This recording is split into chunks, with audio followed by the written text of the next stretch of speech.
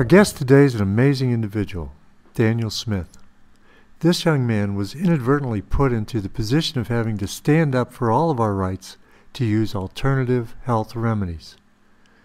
A humble family man working to provide for his wife and daughter, several years ago, he, along with his loved ones, were suddenly thrust into a nightmare involving armed raids, confiscation of property, and confinement. Now he's on trial, facing severe punishments, which could include up to 37 years in prison. This is important to us all because his fate in the upcoming trial will affect the health freedom of all individuals throughout the planet, as it could limit valid cures for illnesses. Illnesses that the pharmaceutical cartel doesn't want cured. Illnesses that could destroy their business models for such profitable illnesses as cancer, malaria, or various types of hemorrhagic fever.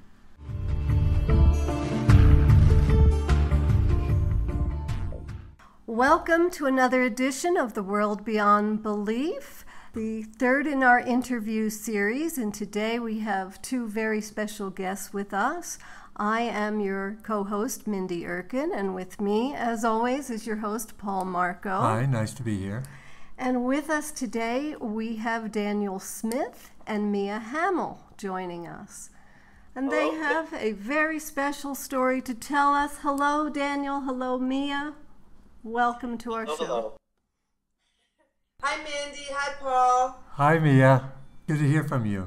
It's great to be with you guys again. So either of you, tell us a little bit about the background of yourselves and your story so we can all follow along with what's happening. Sure, okay. Well, this is Daniel Smith, and we're embroiled in a battle with the FDA, which technically it's really with the Department of Justice at this time.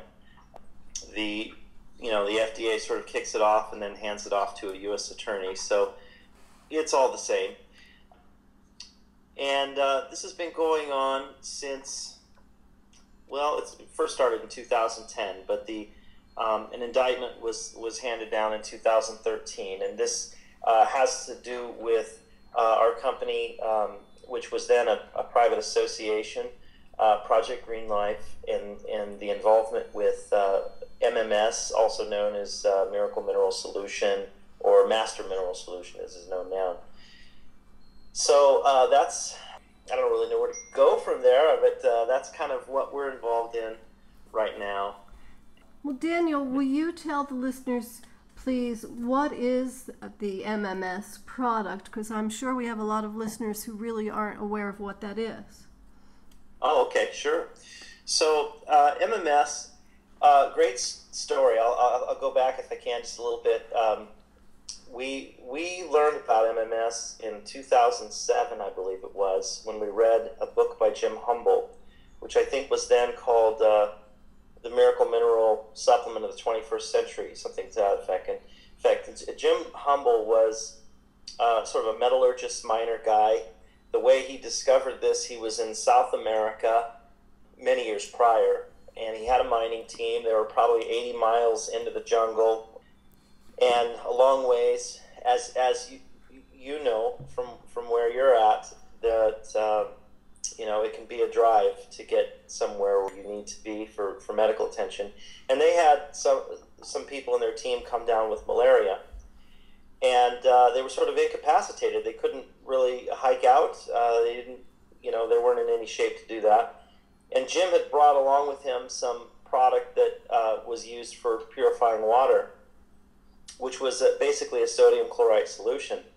And he figured, well, if this works for, to purify water, why not give it to these guys and see if it'll work for that? And so we did, and I think it was just a matter of hours, and they were back on their feet again.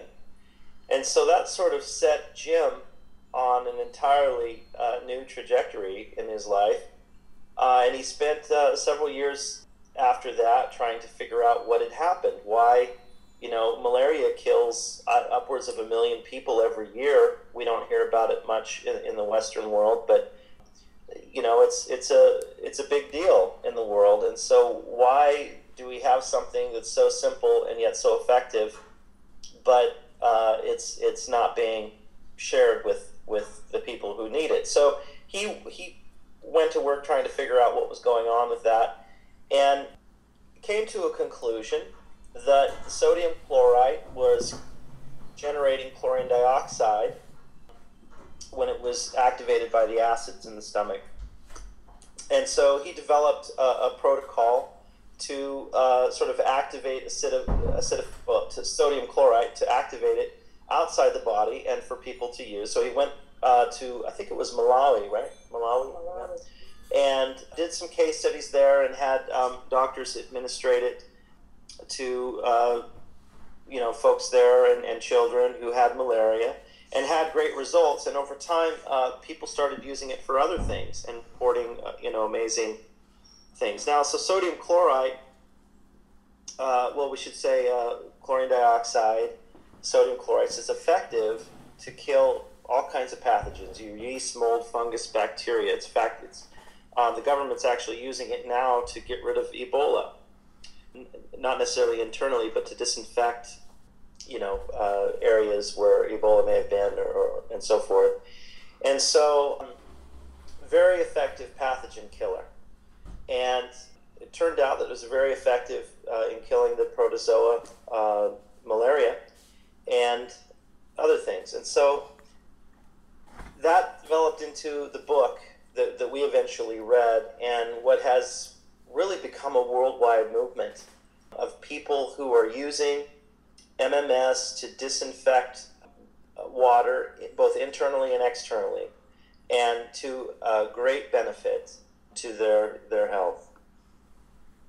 I encountered MMS in my travels in South America several years ago, and I understood that it was treating even the common cold and flu symptoms, and has so many uses, and very easily done at very little expense too. So what a gift to the population to be able to have something like this.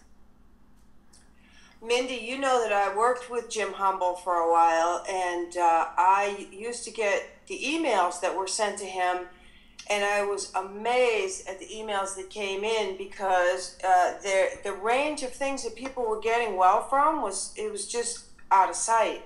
Literally, they're getting well from things like diabetes, cataracts, psoriasis, chronic pain.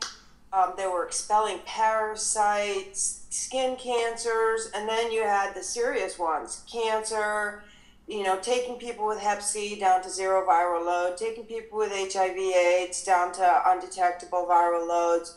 It was such an eye-opener. I'm not saying that it works 100% of the time, but then nothing does. But the important thing that I learned from all of this is that MMS is an oxidizing disinfectant in the same class as hydrogen peroxide and ozone.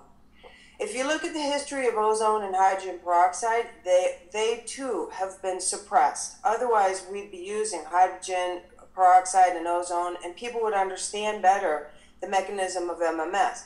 But they're all oxidizing disinfectants, and really, we need to disinfect ourselves. So what I really picked up from all of this is that if a person finds a way to do a general body disinfection of his bloodstream, these are the ones that will run through your blood. Of course, your blood nourishes every organ in your body, so it's a really good start on improving your health, to take some product that's effective wide spectrum. We've heard wide spectrum. The main pathogens the human body is going to get is viruses, bacteria, molds, and parasites. Then, of course, you have problems with things like heavy metals or radiation. And it turns out that MMS influences all of those things. Literally, I can name instances where I heard about getting rid of parasites, getting rid of molds, getting rid of bacteria, and getting rid of viruses, as well as Jim says that it helps people get rid of heavy metals.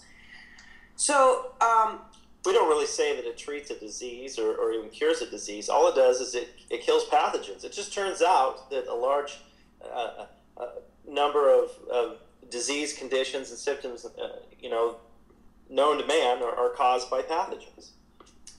Yeah, you've got toxicities, you've got pathogens, and MMS is part of the road to getting rid of those two things. So it sounds like a product that is well needed.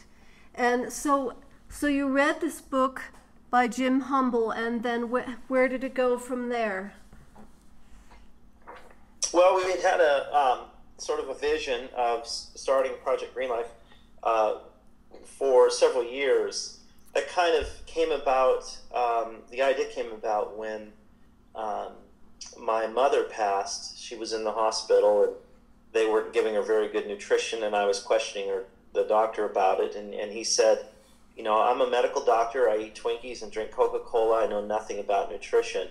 And of course, that was, about 12 years ago, and it just stunned me. I thought, I'm talking to a medical doctor who has the life of my mother in his hands, and he just told me he knows nothing about nutrition.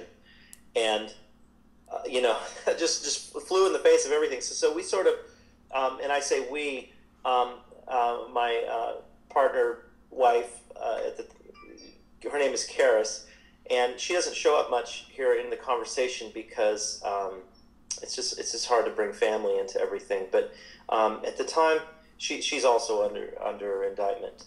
So we created Project Green Life to pursue an idea that if every cell in the human body regenerates over so much time, what would happen if we gave our body only the finest cell food you could give it? What if what could happen in a 7 year, like they say 7 years is about what it takes for every cell, because the rods and cones of the eyes take a little longer than the liver and so forth. It would be shorter actually if it wasn't for a couple of those items in our body. But if we could give our body everything it needed in such optimum ways, what would be the end result? Because we take in so much garbage, and everything is so toxic around us, our environments, and that sort of came into the idea of Project Green Life. And so when we read Jim's book, it sort of became the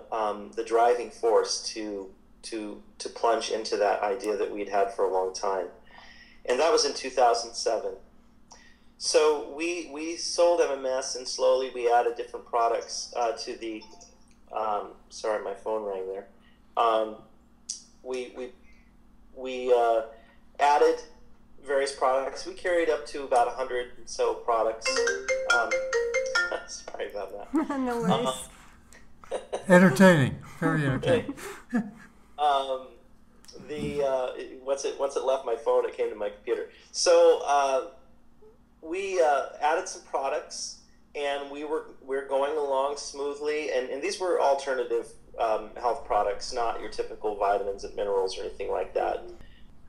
And so about 2010, the FDA shows up unannounced at our fulfillment company, and it wasn't our fulfillment company; it was a third-party fulfillment company. And they're armed. They're we should say pretty bossy. They use the line from the TV shows, "We can do this the easy way, the hard way," and they go in and just terrorize the poor employees of that company for 3 days straight. They do a plant map where they take a photo of every product, every label, every page of every book, because they can't take anything with them. They don't have a warrant to seize anything. And so, and they just do it under regulation where they say, well, if you're selling any supplements, well, then we get to come in and check you out anytime we want. And so, of course, anyway, long story, but they terrorized them, and I got a hold of an attorney down in Nevada who called them up and said, hey, what's going on? We've never received any letters or any communications from the FDA. Long story short, they say, we don't like your product, MMS. And that's when my attorney at that time says, look, dealt with the FDA plenty of times. You don't want to deal with them. They're a terrorizing agency, and they will make your life miserable, and you don't want to deal with it. So what I suggest is that you do a voluntary recall of your product. And I thought about that no more than 24 hours, and so we effected the recall because I have a family, and it was pretty scary at the time. So we did the recall, and then we shortly thereafter became acquainted with an organization down in Texas called the Pro Advocate Group, who said, basically, you have a constitutional exemption to operate as a private association, even conducting commerce within that association, outside of federal regulation. And I thought, well, okay, that sounds pretty good. Tell me more. And they said, well, we've got 300 members, and including practitioners, health practitioners, doctors and naturopaths who have dropped their state licenses and are now just operating under the private association clause. And about 300 of them all around the nation, I think, is the number they cited. And they said, well, we've never lost a case, and et cetera, so on. And so I said, well, do you have anyone that's ever been in a situation like ours where, you've got an FDA agency that's come in, they've threatened you, and then they went whoever it was went private, and the FDA went away and said, yes, you need to call Dr. Overman from Precision Herbs. Don't know if you're familiar with him, but I called Dr. Overman, and I said, okay, tell me a story. He said, oh, yep, they were here for 10 days. They had their guns drawn. They were just terrorizing all the employees. They were bragging about how they were going to press criminal charges and doing the same thing, plant maps and photos and just, interrogating and so forth. And Dr. Overman said, well, then we went to the Pro Advocate Group. They gave us 7 letters. They helped us reorganize as a private association. We sent the 7 letters to the FDA, and we never heard from them again. And they were scheduled to come back, in fact. And so I thought, well, that sounds really good. So I contacted someone else who was in the MMS manufacturing business, who had also gone with this company and gone private, sent the FDA the same letters. They never contacted him. And I thought, well, this is great. So I looked at all the case law, and I'm not an attorney, but the explanation of the case law all seemed very plausible to me. And so the Pro Advocate Group reorganized us as a private association. They gave us the 7 letters. We sent them to the FDA, and lo and behold, we never heard from them again. And basically what it essentially said was, look, here's the case law. Here's what we're relying on. These are U.S. Supreme Court cases. Do you have any legal valid objection? Because we're going to do this unless you do. If you have a legal valid objection, we're not going to do this. But we know that the FDA, these other agencies, they don't answer if they don't want to answer. So we're like, look, you have to answer, and if you don't answer, we're going to presume that you don't have a legal valid objection. So they did not answer, and we felt, after talking to everyone, that wow, we had definitely shielded ourselves from the federal oversight, FDA, that they had gone away, and so we spent another year, and every person that purchased MMS from us at that time they came in as a private member. Well, during that time, the FDA sent in undercover some people to sign the private contract and purchase the product. Now, I'm just kind of like stream of consciousness here, so stop me anytime. I just wanted to give you an example of the private association argument. There are still counties in Texas, for example. This was the example that was given to us, that are still dry from the prohibition era, and which means you can't sell alcohol in those counties. Mm-hmm. Well, the way they get around that is that you can go into what's called a private club, and you sign the contract, and you become a private member, and now they can sell it to you. because it's in the private, it's not in the public anymore. And remember, the FDA is charged with protecting the health of the public, not the private. So that's just one example. So going back into the story where we were at, we operated for another year. They had sent the FDA agents. They made controlled purchases. That's what they're referred to in discovery as the controlled buys. They signed the contract. The contract said we are not federal agents seeking to regulate. We're buying this in our private capacity for private use, so forth. So they essentially lied. Mm-hmm. And so then they purchased the product, and it would be about a year later that they, 12 to 15 agents show up at 3 different locations on the same day. They flew in from all over the United States to conduct their Stormtrooper raid on our home, the bottling facility, and the shipping facility. And they just came in and they just took everything, like computers, all the product, bottling equipment, records, mail, even unopened mail. They swooped it all up and took it with them. And what they had been doing for that entire year, that we believed that we were operating, legally and under the constitutional exemption that we'd been shown. What they were doing was they were sneaking around our house, taking photographs, putting warrantless GPS tracking devices on our vehicles, going through our garbage. We've got pictures of them going through our garbage in Discovery. It's very, very intrusive. Yeah, very intrusive. And so they used all this data they were collecting. It was really sort of malicious, because they could have just answered us and said, yeah, we have a valid objection or legal valid objection, or we believe that the case law that you're citing is inapplicable for this reason, or whatever. They could have provided us some feedback, but they didn't. Instead, they went into full undercover, secret, agent, basically with the intent of burying us. They wanted to collect enough data, take it to a magistrate, say, see these guys, they're breaking the law, give us warrants, let us go in, we'll go wipe out all their bank accounts, take all their computers, their equipment, their product, we'll put them out of business, and then we're going to take and use that evidence that we collect to create, a real case against them, even though they didn't really have a case, certainly not at the time.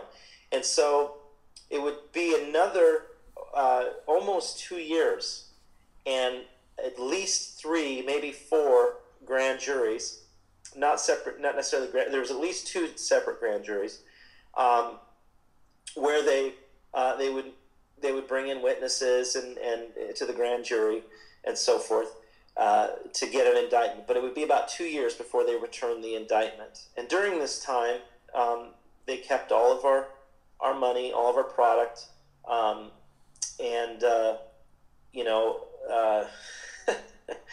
it's been a long journey, a nightmare, and do you have any questions? Yeah, so you were basically out of business. They put you totally out of business. Yeah, absolutely. Took all the product and intimidated you. I mean, it sounds like an horribly intimidating process with armed gunmen coming into your house. Yeah, in fact, Karis was diagnosed with PTSD shortly after the raid on the home.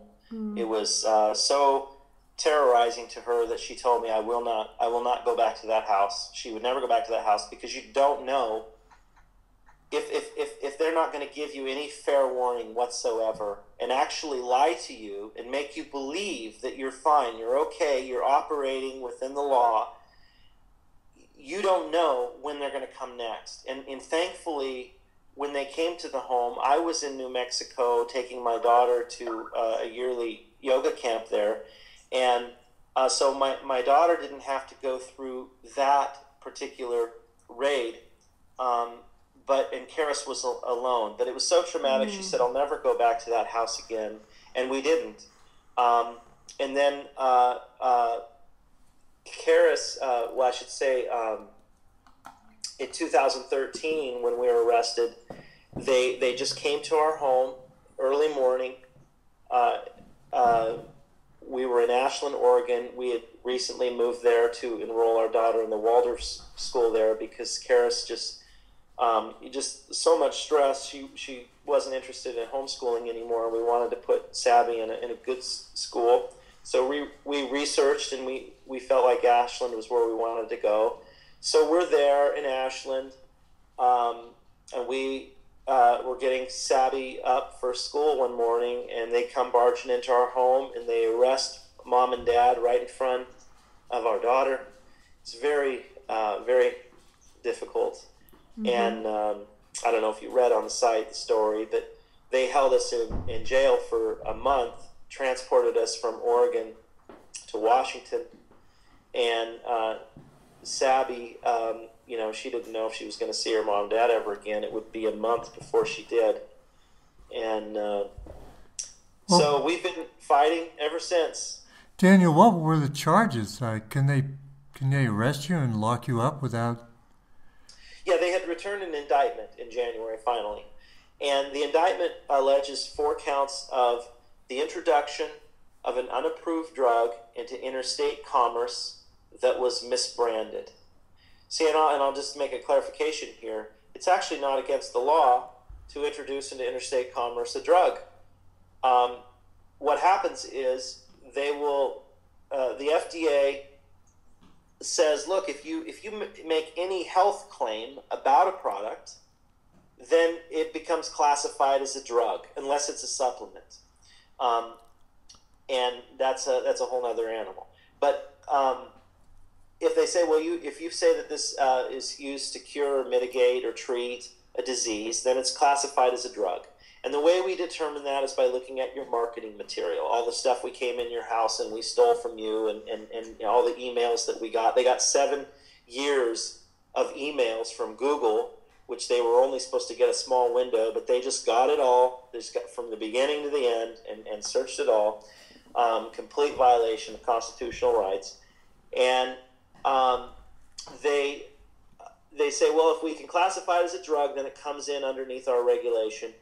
And at that point, what they start doing is they have all of these little tiny nuances and rules under these or regulations that you, as a layperson, would never know. You would never know that you would be violating one of these.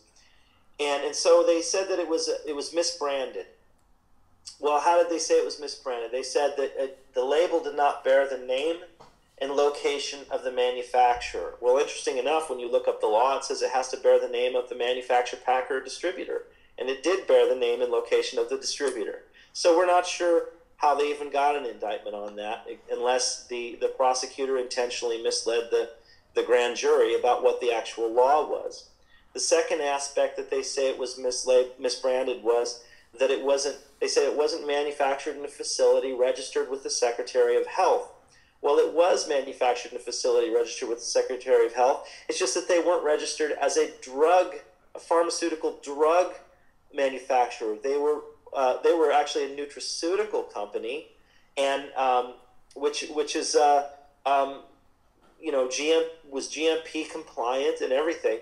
And so they sort of twist these rules to come after you. So now that they've said, well, it's a drug, they're saying, well, when you import, say, raw sodium chloride, which we had sodium chloride that came from Canada, they say, well, since you imported this raw drug ingredient, and you didn't say that it was a drug, in other words, you gave it a tariff code that didn't classify it as a drug, you were fraudulently importing, and so that falls under smuggling. So they say, well, okay, so we got 4 counts of misbranding. These are controlled buys predominantly, and then they have the smuggling charge.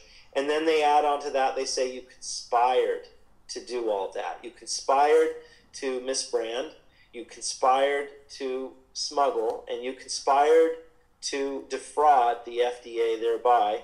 So all of that adds up to a 37 maximum year sentence. And what they did was they charged 4 people with all of that same stuff, including my wife, Karis. They charged a customer support person for a company who worked customer support from her home. She had nothing to do with the business or any business decisions. And here she's facing 37 years for smuggling, misbranding, and a conspiracy.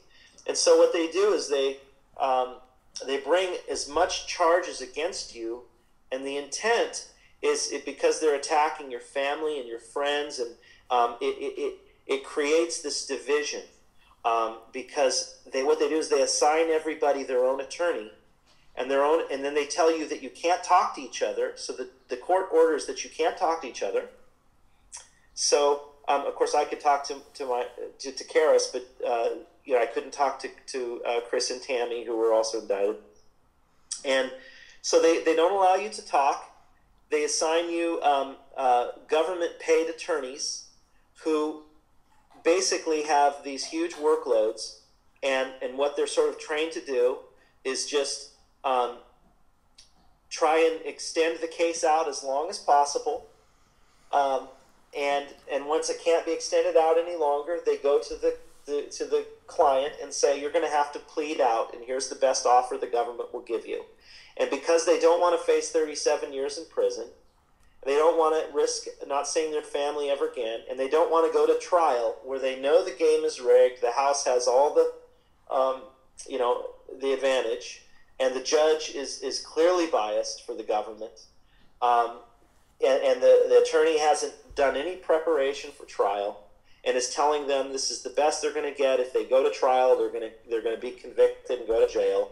They're forced into taking a plea to swear to doing something they didn't even do. Did Karis introduce into interstate commerce a drug that was misbranded? No, she didn't. She didn't have anything to do with the business. But now she's faced, in order to save her life and to make sure our daughter doesn't get left without both parents, she has to swear to the court that she did something she didn't do. That's the corruption that is behind the system, that all starts with the FDA. I mean, it's everywhere, but in this case, it starts with the FDA. It's a divide and conquer strategy. They managed to postpone the sentencing on the other co-defendants until after Daniel's trial. So obviously that makes them afraid to testify in Daniel's trial because it could influence their sentencing. It all happens in front of the same judge. Sounds like a horrible mechanism working against you. It sounds like the whole justice system is working in consort with the FDA.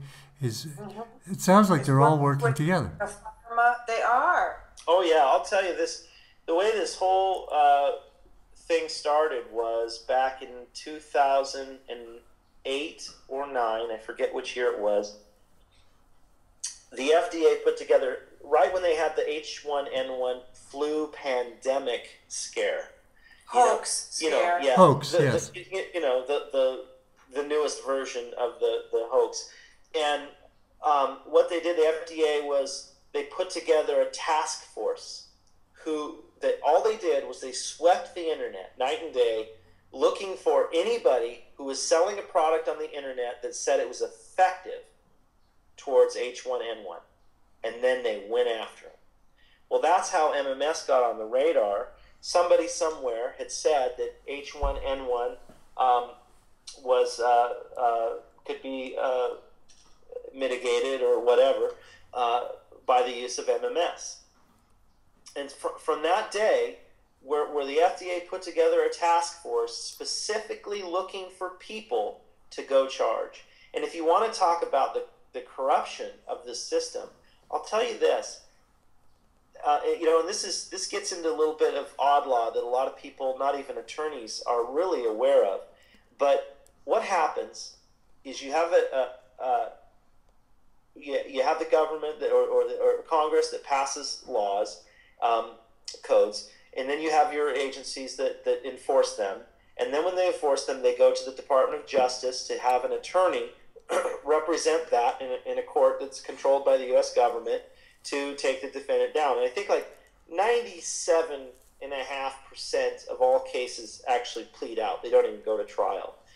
But the chances of winning a trial are it's so rigged. But here's the underlying reason of why. Why this? What's going on? And it really all comes down to money. What happens when a grand jury returns an indictment? It's called a true bill. We pass bills in Congress. We pass, and grand juries pass true bills. And why is it a bill? You could say it's a bill because somebody's going to pay. What's on the true bill? Charges. It's charges. What are charges? Those are things where, like, if I say I go through a Starbucks and I say I would like to order, a cup of coffee, they're going to charge me for a cup of coffee. When I get up there, they're going to give me my coffee. Well, what they've done is they've gotten a grand jury to establish probable cause that you've ordered up 4 counts of misbranding, 1 count of smuggling, and 1 count of conspiracy, and they've returned a true bill with charges for those. Now they have to prove those charges. So they take that over to the bank. You've heard of judges that sit in bank. It comes from the Latin, it's the bank. They give it to the clerk of the court, who enters these charges into the court registry investment system, and immediately they begin monetizing these. It's like a game of chance. They know that there's a certain percentage of cases that they're going to win, and so they start bonding up these cases right away. And we were told, we had somebody actually looked up the QSIP numbers. The QSIP number is the number that's assigned by the SEC for instruments that are traded on the market. And this case was valued at one time at over $60 million to the government. So this case makes money for the government. At the end of the day, when they get a conviction, what are they going to do? They're going to warehouse a person as surety for the 20 or 37-year bond that gets written on the case and traded in the market. And this is all very heavily guarded, top secret, financial trading that's really going on. You've probably heard about how the privatization of prisons has been increasing, and all the money that's going on. You've probably heard the story recently of the judge that was making millions by sending kids to jail. This is all money that's floating around because of the bonding of these instruments, and so it's so much bigger than the general public really knows. And the big picture of that is it's not just you. This is a system that's going to take down anybody that offers up a viable alternative that doesn't go through the drug companies. Right. Well, interesting. I don't know if you're familiar with the Brzezinski story. Did you see the Brzezinski movie? No. No. Okay. So here you have a doctor who's come up with a very viable, workable, safe, and effective treatment for cancer, and they pursue this guy to no end. And while they're pursuing him to try and put him in jail, he's down in Texas, and he won. But I think they had 9 grand juries. They would not stop. And the whole time that they're pursuing him, they're secretly filing, the government, the U.S. government, is secretly filing copycat patents for his treatment of antineoplastin treatment for various cancers.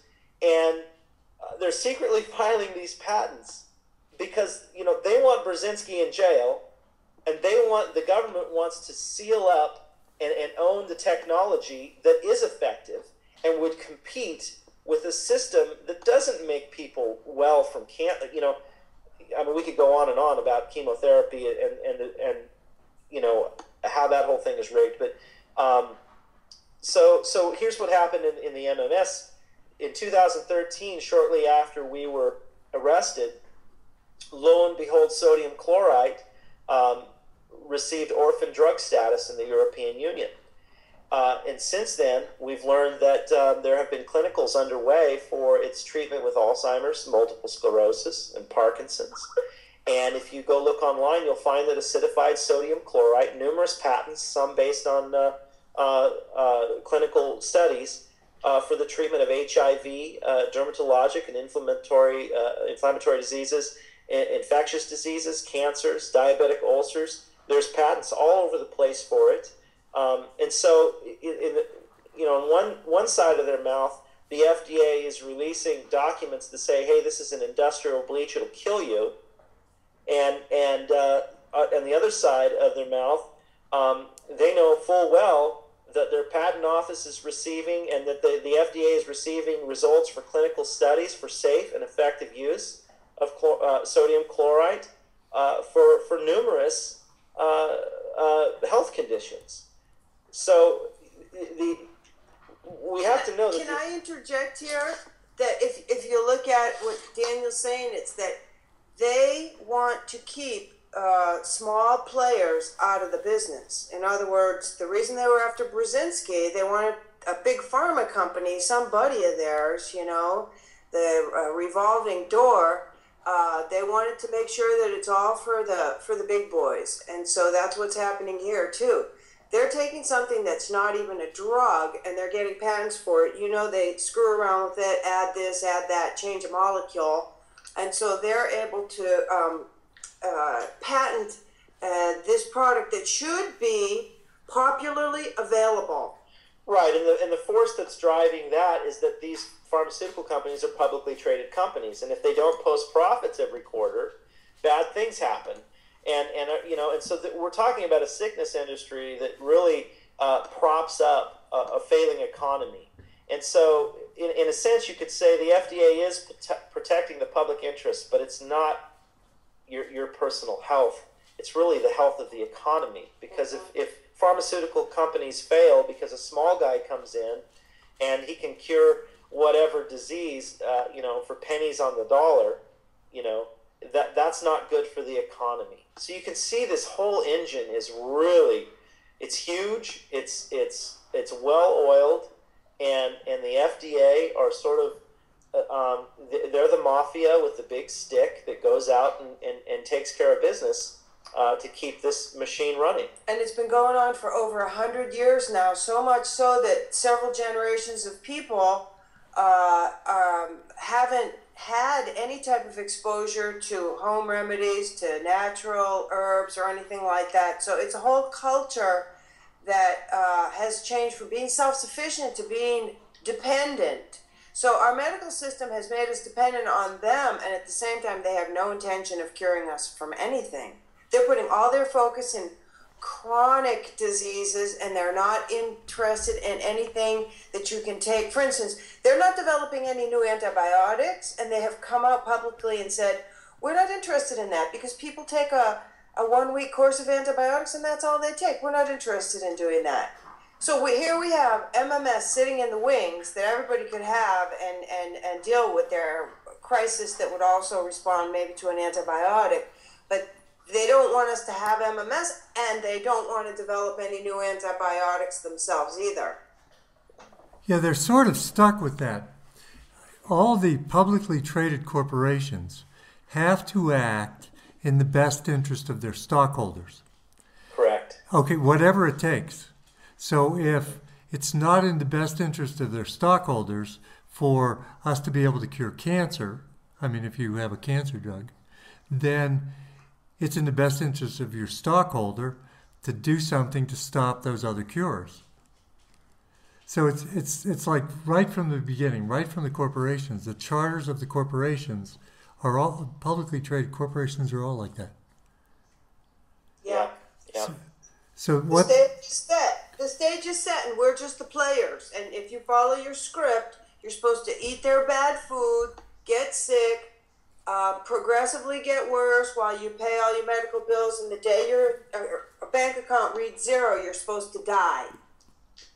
If I could interject here, did you receive a copy, Minnie and Paul, did you receive a copy of the voir dire questions. Yes, we did. In fact, I have them right here in front of me, and they're shocking. We should go through them because I think that really,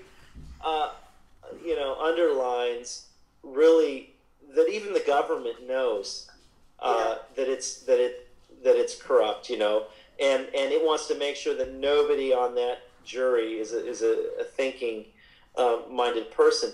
Okay, let's talk about some of those questions. Okay, well, let's see.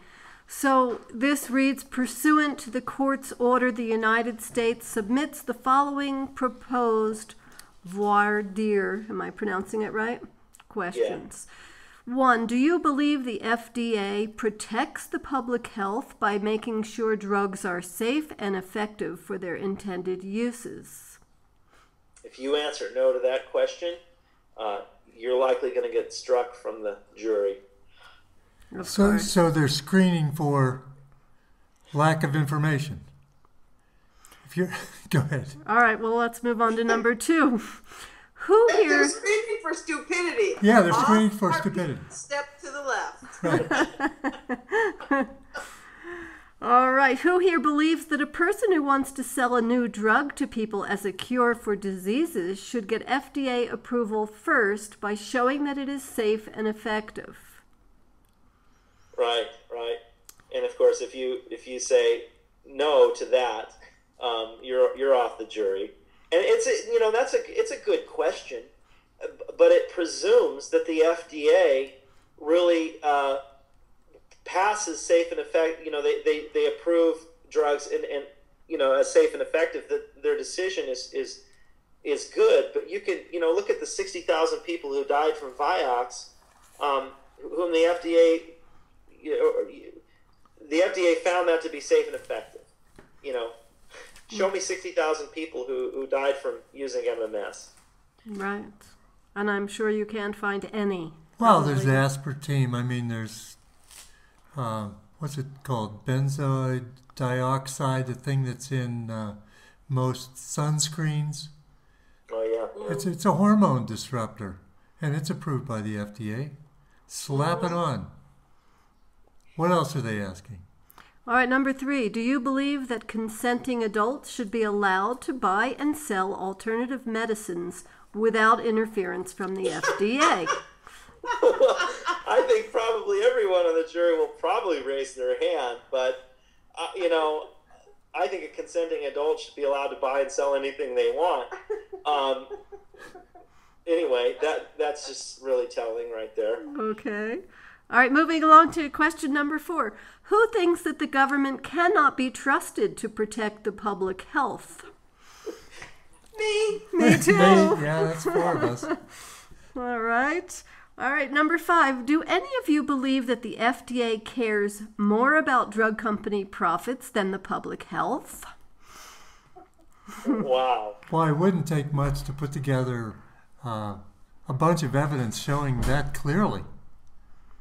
Yeah, in fact, I have a note here, and I'll read it. It's actually from the site, which you can get to from standbydaniel.com, and it'll go to the GoFundMe site. But it says here that the Journal of Law, Medicine, and Ethics, 2013, Volume 14, Number 3, pages 590 through 610.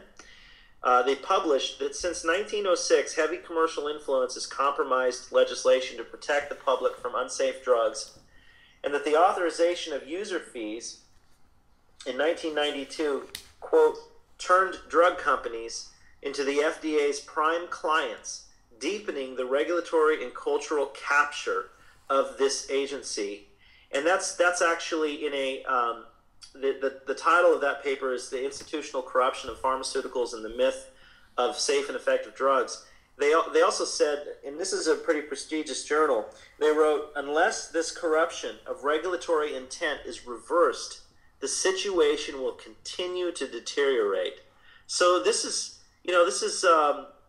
Harvard University Center for Ethics, and they say that the FDA cannot be trusted. And that if we don't change, it's only going to get worse. Change the regulation on this, because pharmaceutical companies lobbied the Congress to pass laws that made it so that if you wanted to get a new drug passed, you had to have the deepest pockets known to man, which pharmaceutical companies do. So in other words, to I think like $500 million you would pay to get something officially licensed to sell it, and that would be for only one drug claim. So if you wanted to say that MMS was an effective antibiotic, it costs you that much. Well, nobody. Anyway, does the FDA care more about drug company profits than public health? I think the answer is obvious. I think that's true too. Right. I had also heard that the FDA, because of budget cutbacks, really didn't have many facilities to do the experiments needed to prove these things safe. So they had to rely on the people who had these facilities, which are the drug companies. Well, you can be sure that situation didn't organically develop. Right. That was somehow provoked. Exactly. They engineered that situation so that intimacy would develop. Right. Also, I've noticed in working with certain natural healing modalities that a healing product like hemp oil, it cures a lot of things. It's not just one specific thing. The pharmaceutical companies like to have products that cure one thing. Well, actually, they have counterindications that show they cause other things too. But they like the one cure, not the multiple cure applications like the MMS has. Mm-hmm. That's right. And when they take a natural substance, they break it into a million pieces and then they isolate what they call the active ingredient. And that's really not the way we should be taking these things. It's kind of like saying you're destroying the integrity of that plant. That plant comes within a matrix. That plant, you might say, has a spirit. So when you're breaking it down and you're isolating one thing from it, that's probably not the healthy. It's like the difference between the Indians chewing on a coca leaf to keep them from getting altitude sickness and people snorting cocaine. One of them is natural and the other is it's too modified. It's too unnatural to be good for human health. Right. They did the same thing with food. They've broken it down into components. The vitamins, the proteins, so that they could come back and make designer food so that you would consume these things in a really unnatural way, not in combination, like you were explaining, Mia. Yeah. Well, look at how many obese people there are eating all of these supposedly designer foods. You know what I mean? Exactly. So, do you want to continue with these? All right, let's move on to number 6. Do any of you think that the FDA has blocked public access to effective medicines for improper reasons? Don't raise your hand. Don't raise your hand. Not if you want to sit on the jury. That's right. All right, 7. Who agrees with the following statement? Regular vaccinations protect the public against the spread of illnesses and diseases like chickenpox or measles. Well, that's amazing. That's the big push. I think that's the major strategy that MMS can unravel.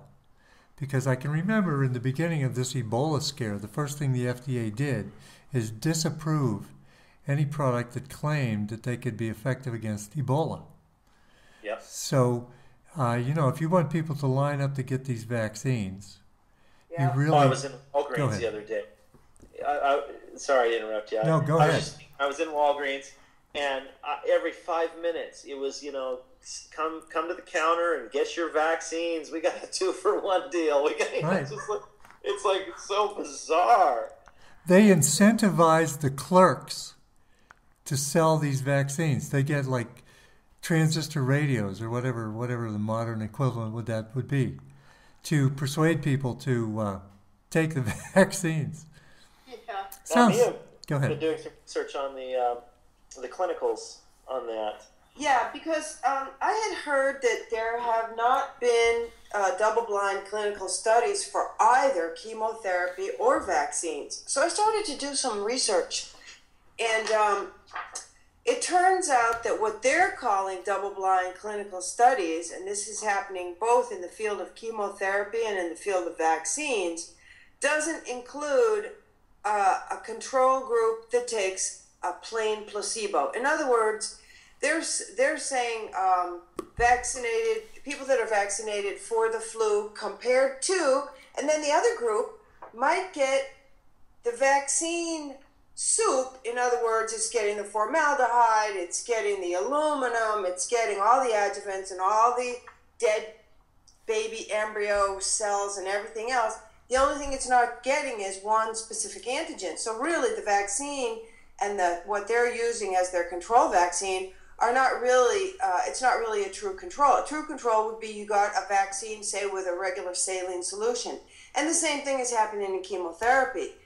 When people say there's double-blind clinical studies on chemotherapy, it turns out that they are only comparing this new chemotherapy with that one that we were using. So in other words, if you're involved in one of these studies, you're either going to get their old chemotherapy or their new chemotherapy, and you don't have a control group to compare it to that didn't get chemotherapy. And if you did, and the people that have looked at that analysis, they've actually come out saying that you're better off not treating your cancer than going through their therapies. Yeah. Yeah, I'd heard that it doesn't extend life at all, the chemo. No, and say, for instance, well, you know, they do that little statistical game where they say if you live 5 years, you're a cancer survivor. Well, you know, the deleterious effects of chemo and radiation start showing up at around 5 years. So a lot of people get secondary cancers because both chemo and radiation are carcinogenic. So your original problem was cancer. You've treated yourself with 2 cancer-producing treatments. What do you think is going to happen in 5 or 10 years? You know, your veins get burnt out from carrying the poison. You end up with edemas. You end up with all sorts of compounding chronic illness. So, you know, you started out with a problem and you end up with a much more complex problem because you've destroyed your immune system.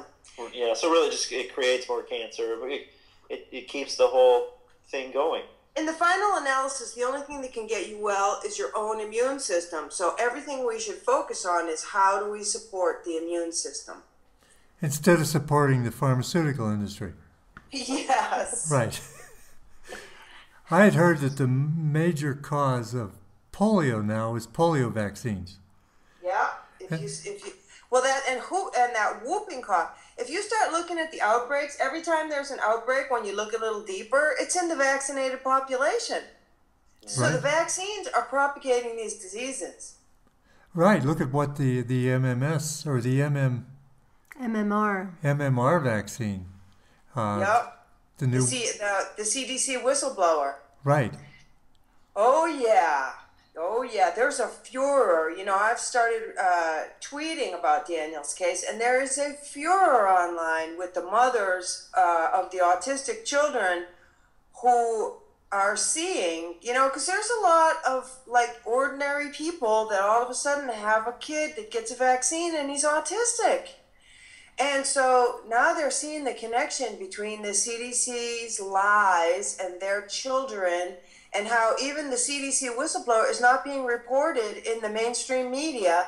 And so a lot of people are waking up. What's the media blackout? How many days are we on? It was like 130, 123 123 days or something like that. And by the way, we haven't mentioned this, but there's a woman in Mexico, an American woman, Carrie Rivera, who has been very successful working with autistic kids. She started out with the DAN doctors, you know, the Defeat Autism Now. She didn't really feel that protocol that they were using was really it wasn't effective enough. So she started to incorporate some other things, and one thing that really made a difference was using MMS. And so her protocol includes MMS, and she spoke at one of the big conferences last year. And boy, there was such a furor about that too, you know. So many people want to object to MMS, but it's not on any grounds that they've been damaged or know anybody that's been damaged.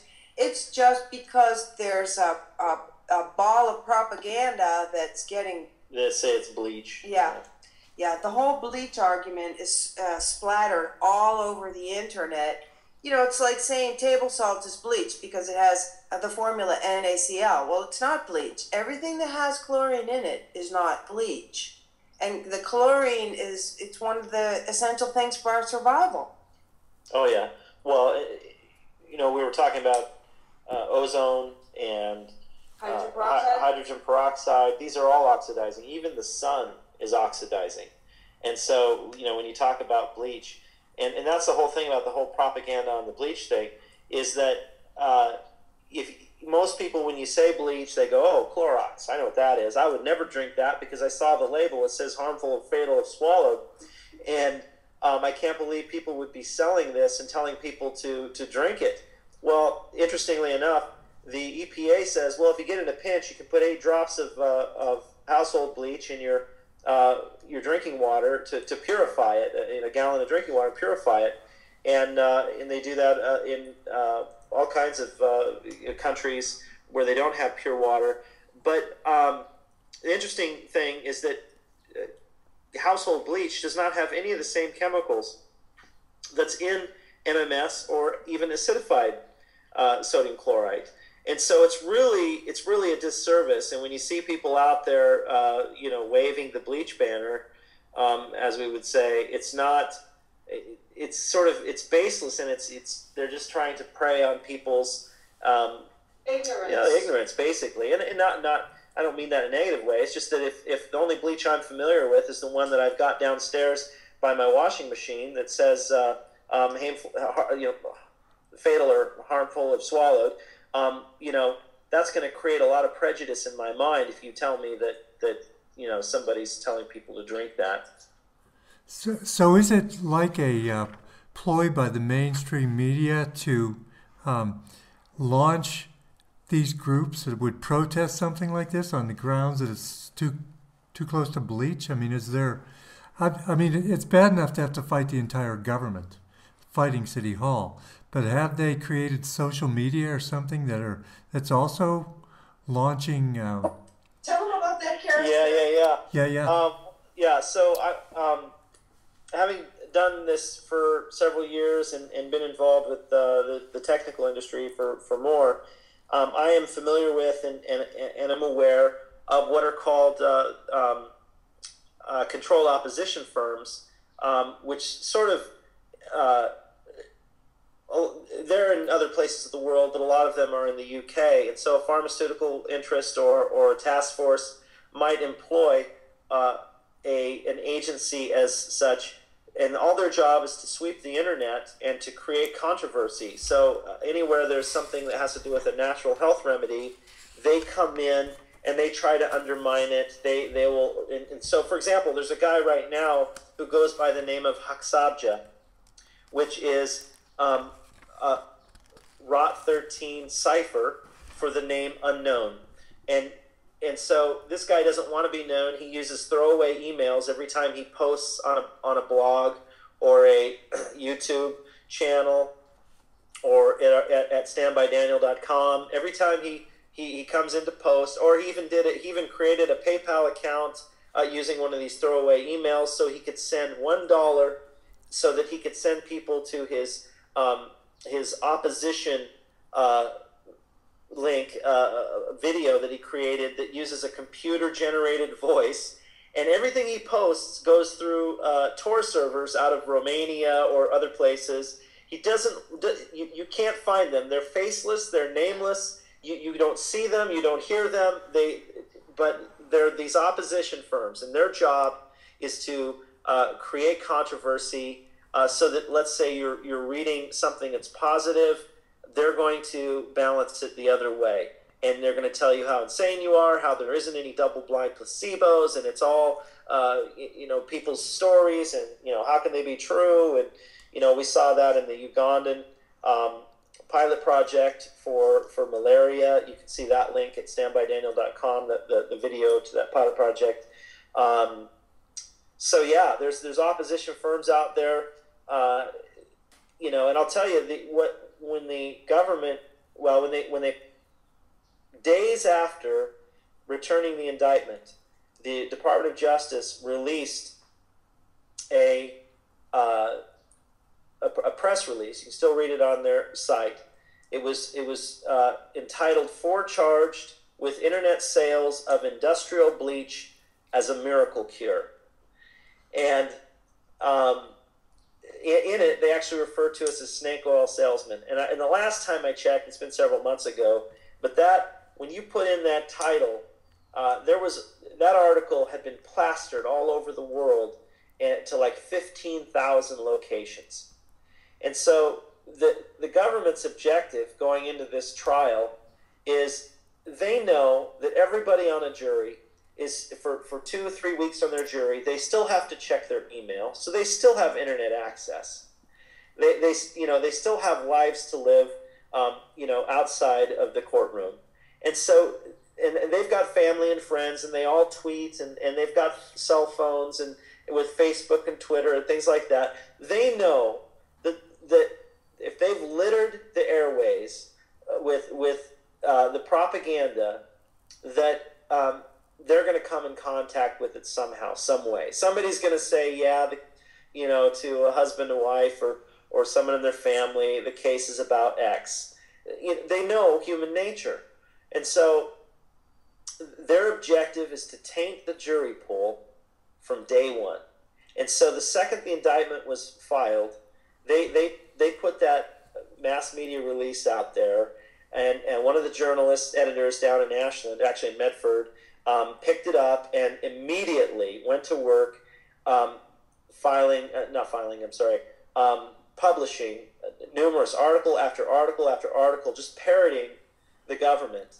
And then we got up here to Spokane, and there was a Washington, D.C. correspondent who worked for the Spokesman Review who published an article just parroting the same stuff. I mean, it's ridiculous. It's full of, things that aren't even true about the case. And its purpose is to taint the jury pool. And anyway, so that's the answer to your question, the long answer. Right, not just the jury pool. I know that in exposing false flags, when you publish a video that exposes something like that, you're going to have, I don't know what you call them, sock puppet software or mechanical responses. Actually, we were having dinner with somebody last night, and she was, we were talking about people waking up around the world. And she was saying that she's finding that the people seem to be less aware of the Ebola hoax now than they were 3 months ago when, it was when people were really finding out what was going on. And how she knew that was, or how she thought that, what she was basing her reasoning on, was that she was reading the comments to videos about Ebola. Now, she sees that there's an overwhelming number of people that are terrified by it, and on and on and on. I think what she was reading was responses put there by these advertising firms, these PR firms. Yeah, and controlled opposition firms, it was controlled opposition. So now, I mean, it's really hard to gauge anything because with social media, I'm even calling YouTube as social media, because there's so much infiltration by government agents working through these PR firms. It's horrible. Yeah, because once the government realized how the internet could be their undoing, they basically formed a counter answer to that, and it's to the point now where you could not make an edit that's even remotely middle of the road on Wikipedia on the entry for, say, MMS. Or other ones for that. If you get into anything controversial, all of those articles are basically, we'll use the word owned, but they're controlled by admins who have developed the credentials to basically, if you come in, as you know, Wikipedia can be edited by anyone. You can go on right now and edit any article. Well, whoever's been overseeing and sort of babying that article as life, as its life goes on, if they don't like what you've added to the article or modified to the article, they're going to come and they're going to remove your post. And then if you try and do it again, then they're going to report you, and then they report to somebody else. And so basically, the government has sort of taken over Wiki to control all of the dialogue on Wikipedia that's on any controversial topic. Exactly. So you can't trust Wikipedia to get any truthful answer about anything that's controversial. That's for sure.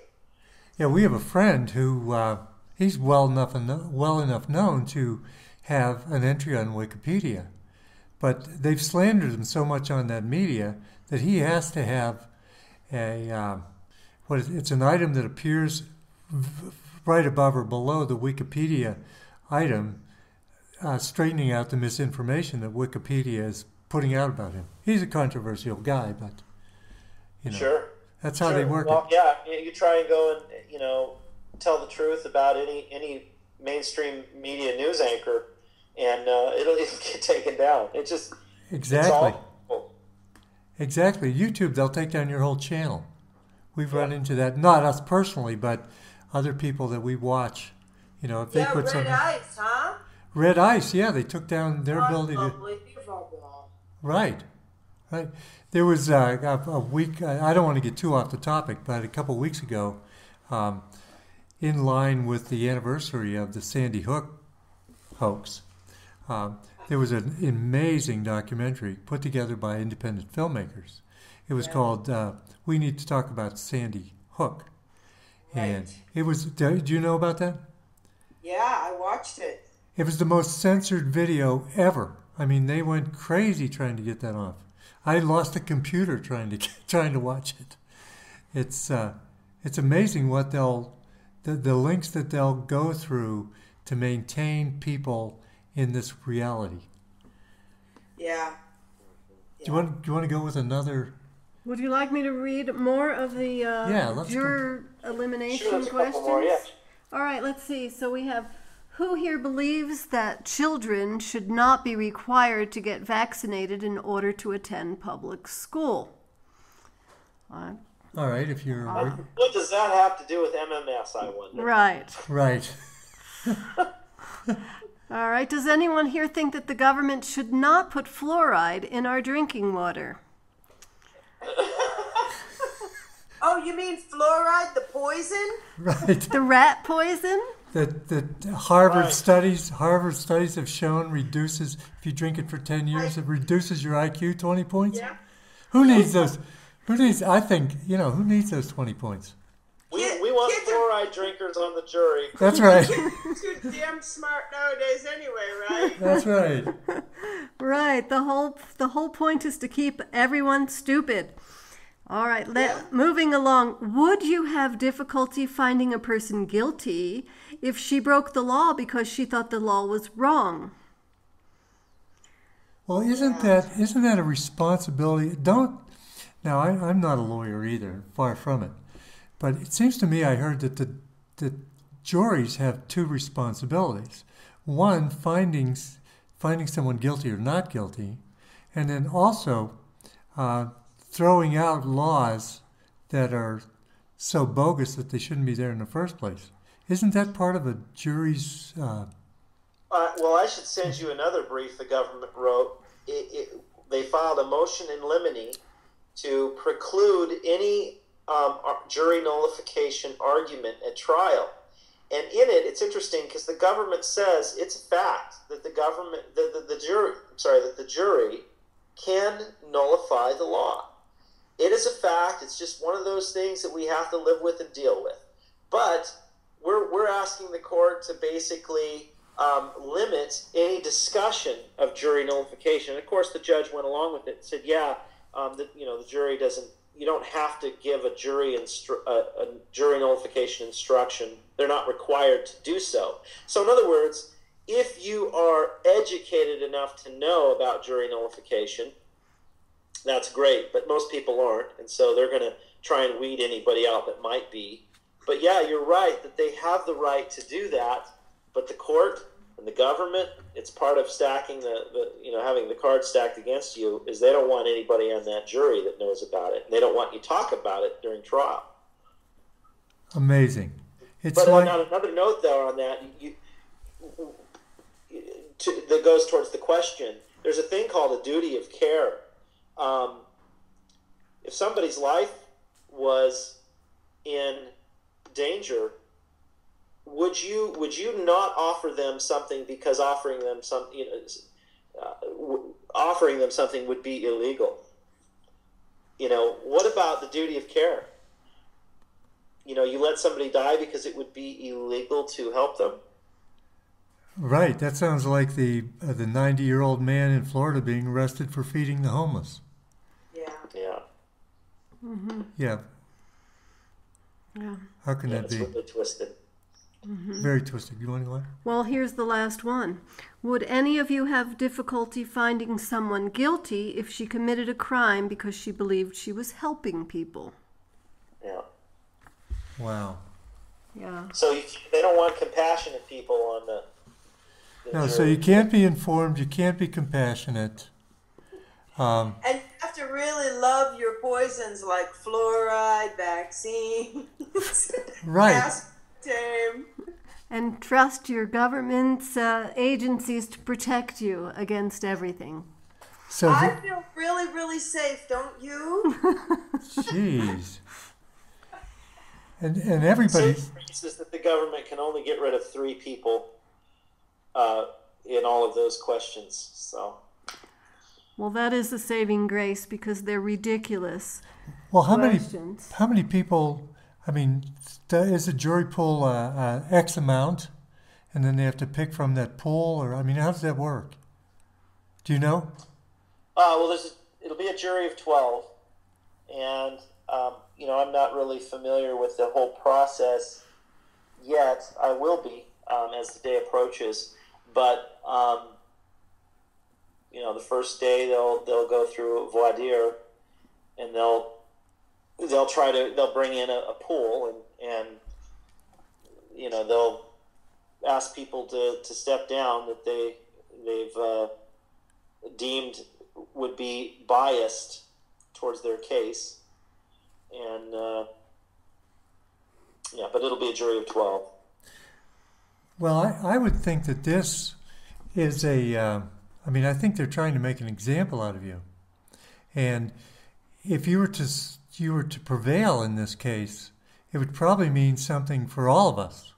It would probably mean maybe weakening the arm of the FDA or something. What does this mean in the greater perspective? Mia, Dan? Sure. Well, from the we'll look at the MMS perspective. Obviously, if they get a precedent that establishes sodium chloride, something that's been available and sold and generally recognized as safe in the United States for 80 plus years, if they get that established as a drug, they're going to use that as a launching point, not just in the United States, but worldwide. I mean, the FDA has tentacles everywhere. I mean, they sent the FDA in Dominican Republic to the Genesis 2 Church. I have a copy of that report in Discovery. They get on the phone with these sister agencies in every country. So everyone's kind of looking towards the U.S. to see, what does the FDA want to do here? And so if they get a ruling in this case that establishes sodium chloride as a quote drug, or we should say MMS, they're going to go against everyone that's selling it. It's going to be there's going to be a prohibition on MMS, sodium chloride solution, for that purpose. On the big side of things, anytime the government comes against a health freedom, we're all losing. Maybe you want to jump in here, Mia. it wouldn't really matter if we were dealing with you know, vitamin C or you know, whatever it is that they would be attacking. It doesn't matter, because it all affects the natural health freedom that we all, you know, are trying to get back, that was, you know, taken from us. You know, I love Benjamin Rush. Let's talk about Benjamin Rush for a second. Was it Benjamin Rush? Yeah. He can I read something from this? Is from attorney Nancy Lord. Yes, please. She argued in closing arguments the Roger Sless trial in New Mexico. It's been some years now, but she said this. She said the idea of the government control of medicine occurred to two people: Benjamin Rush, George Washington's personal doctor and a signer of the Declaration of Independence, and Thomas Jefferson. Benjamin Rush warned, quote, "Unless we put medical freedom into the Constitution, the time will come when medicine will organize into an undercover dictatorship.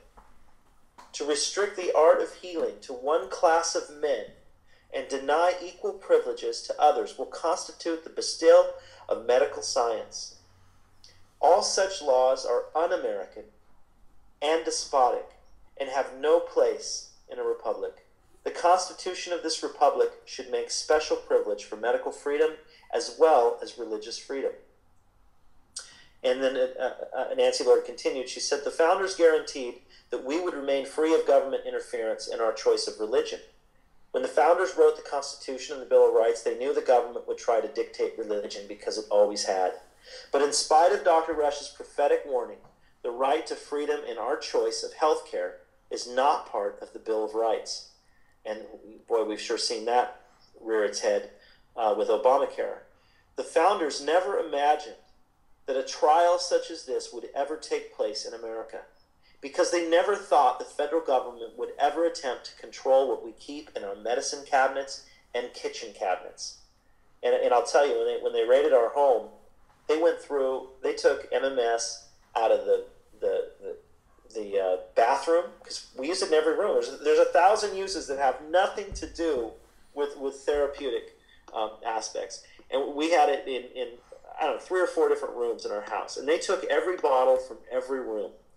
And here, the founders never thought the federal government would ever attempt to control what we keep in our medicine cabinets and kitchen cabinets. There was no such thing as the FDA until 1906, when the Pure Food and Drug Act permitted the government to seize dangerous substances. Then in 1938, they required that safety data be submitted for evaluation. In 1962, all of those products and any new ones had to submit data on effectiveness and wait until the FDA approved the drug before it could be marketed.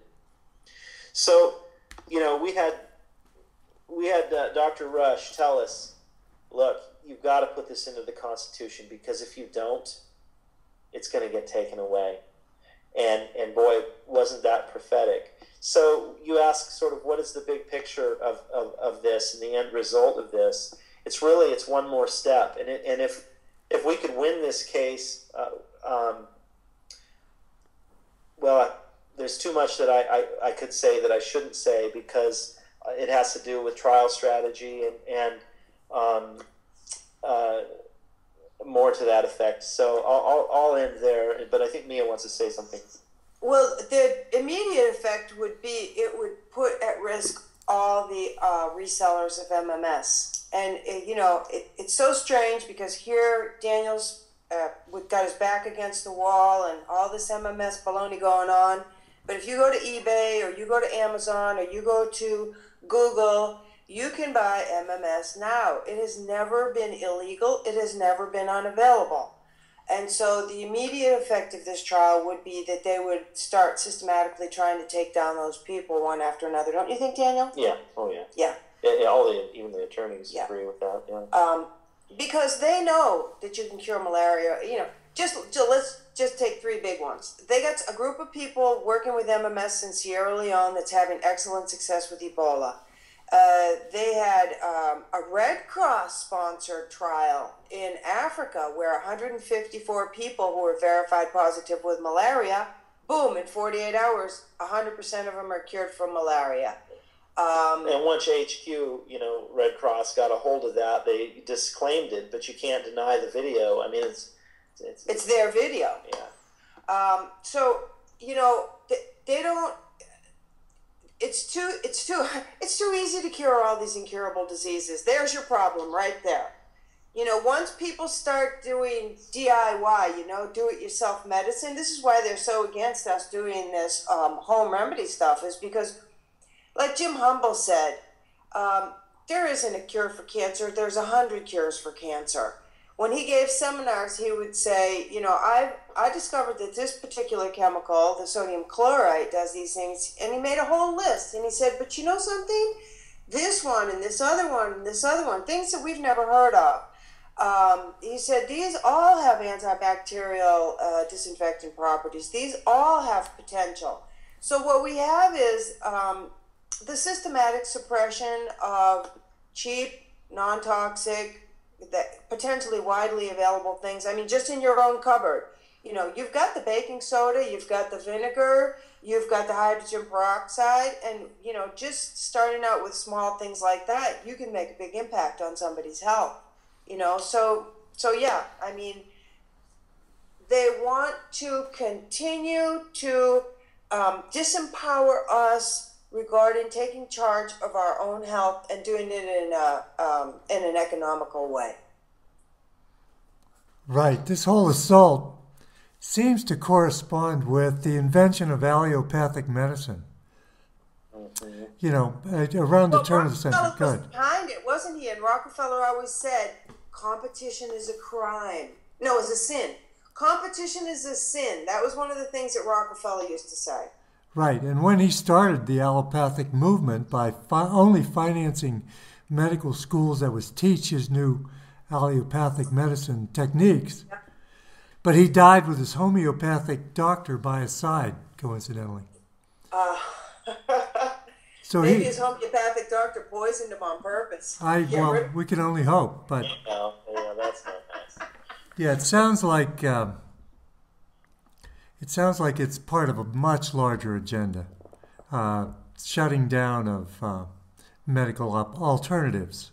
And as you said, MMS or sodium chloride is being patented now. Didn't you say by the drug companies? Yeah. Oh yeah, they're running clinical trials on it for everything. Oh God, Parkinson's, Lou Gehrig's, Alzheimer's, HIV/AIDS. I mean, just the dentists use it extensively. There's products that have it in dentistry because it's fantastic for like post-surgical and stuff like that, for keeping the mouth clean. It doesn't. We say again, it doesn't cure disease. That's a funny thing to say anyway. It kills pathogens. It happens to do it outside the body and inside the body. And there are so many uses for MMS. There's a list of them, standbydaniel.com. There are just, it's amazing how many things you can use MMS for that will make your life better. That don't even have anything to do with therapy, or quote, quote, curing a disease. Mm-hmm. And I can't think that it's a coincidence that the timing of this happens to coincide with their big Ebola card. I mean, if this has been shown to have great effects in treating Ebola, and they want Ebola to scare everyone into taking the vaccine, so they can't be having something that anyone can get easily that would cure it, then they wouldn't take their vaccine, which of course they want. Isn't it funny that right away they had their people trying that ZMapp drug? Remember, ZMapp this, ZMapp that. It hadn't been approved. It was an experimental thing, but man, they shoved them right into the ZMapp. But then when people have tried to help with Ebola, they're accusing people of getting poisoned and so on and so forth. It's like there's it's an organized campaign, and as we've talked about, they have their goal, and it's to make sure that the Ebola fuse has to catch for them to continue with their strategy here. Right, exactly. So they have to do everything possible to ensure that the pharmaceutical companies, whether it's GlaxoSmithKline or the makers of ZMatt, make maximum profit.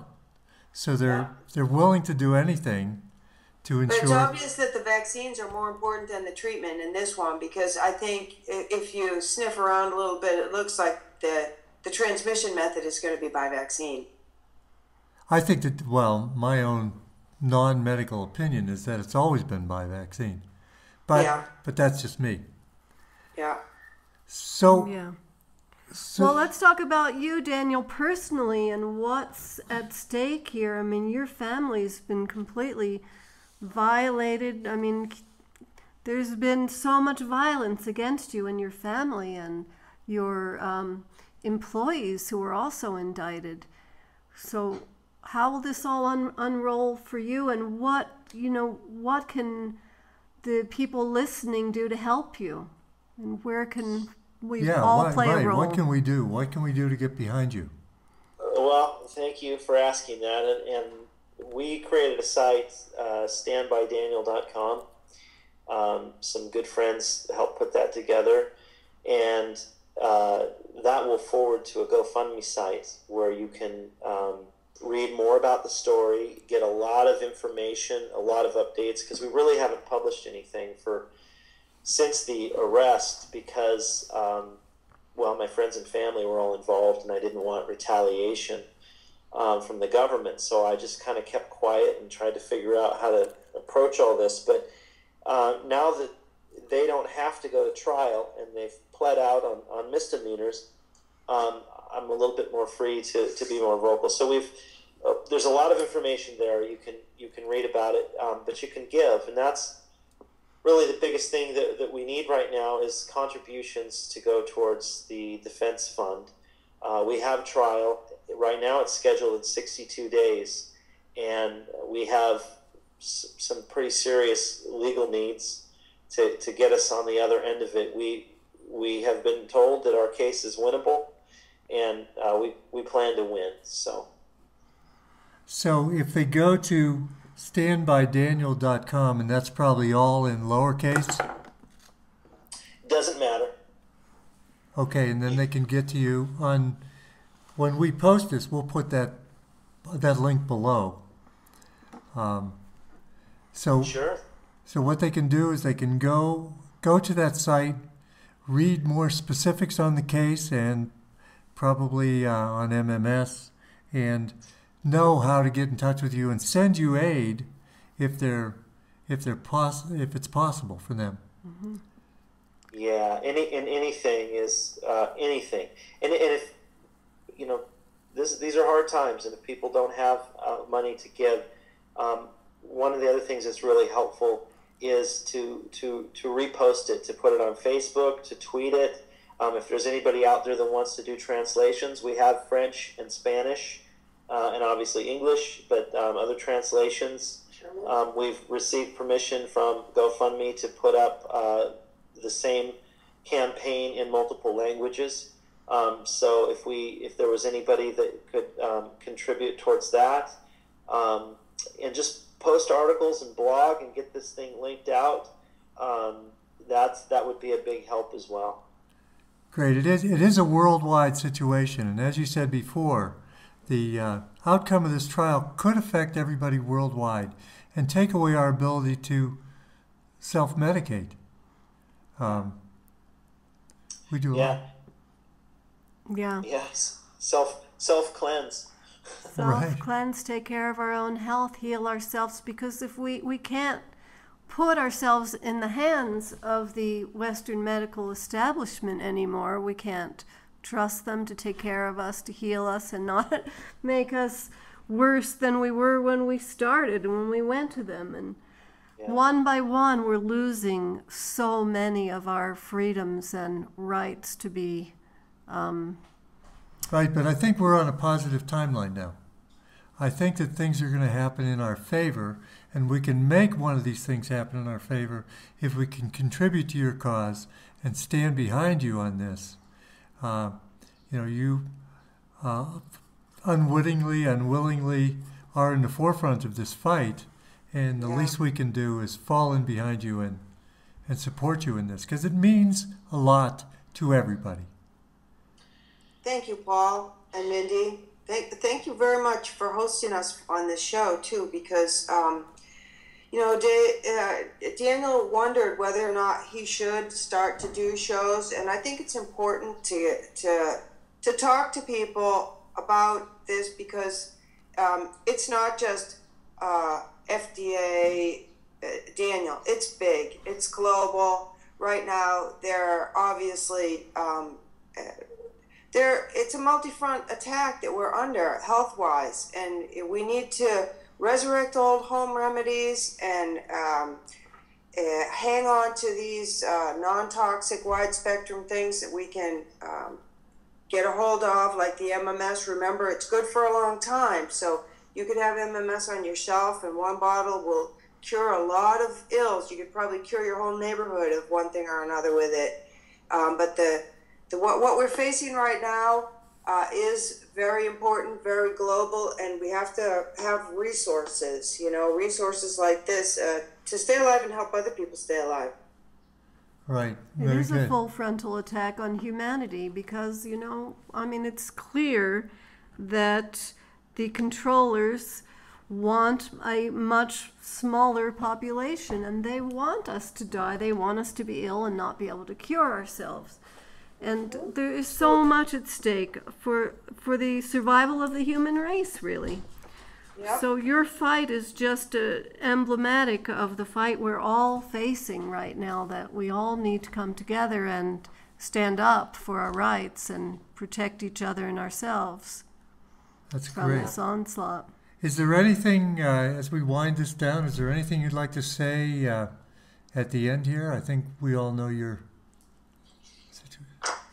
Well, I will tell you that we do get every email, every encouraging word, and those mean the world to me. This has been a battle that I'll tell you has tested us, beyond words could say. Some days it's hard to get out of bed when you're looking at, a potential 37 years in a system as corrupt as it is. You wonder if you will truly have a fair day in court. And that's really what we're trying to do, is to raise the funds to ensure that. I've been representing myself pro se, and we know that doesn't work very well. There's a systematic discrimination against pro se defendants in the court system. So anyway, I would just say, thank you for all the encouraging words that everybody sends. It means a lot.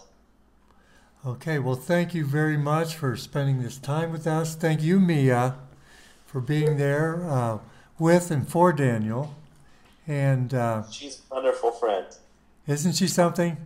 Oh, Yeah. yes. It's my pleasure to be here. Okay, so thank you very much. Let's end this little interview, and lots of luck.